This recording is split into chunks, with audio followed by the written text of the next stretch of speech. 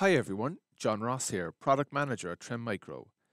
Today I will introduce you to our External Attack Surface Assessment. This free assessment is designed to scan and discover risks and vulnerabilities hiding in your internet-facing assets. To get started, click Assessment, Cyber Risk Assessment, and then click Start Assessment in the External Attack Surface Assessment tile. Launching your assessment is easy. Your email domain will automatically be populated into the assessment. If you would like to add additional domains, please navigate to the Attack Surface Discovery app. When you are ready, click Start Assessment, and a scan of your external attack surface will begin.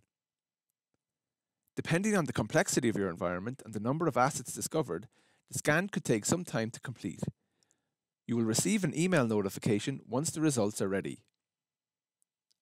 When the report is available, you will be able to review the number of discovered assets associated with your domain, the highly exploitable CVEs on hosts, hosts with insecure connection issues, and unexpected internet-facing services and ports. You can check these in more detail in the list below. Using the power of Trem Micro's threat intelligence, the top highly exploitable CVEs will be ranked based on their global exploit activity and severity. This will enable you to prioritize the remediation of these vulnerabilities.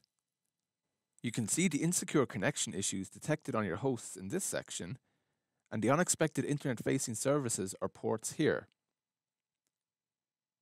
You can drill down to view more detail by clicking on the hyperlinked values or by clicking on View Details. Doing this will take you to our Attack Surface Risk Management trial, and once that is started, you can view all the detail in the Operations dashboard.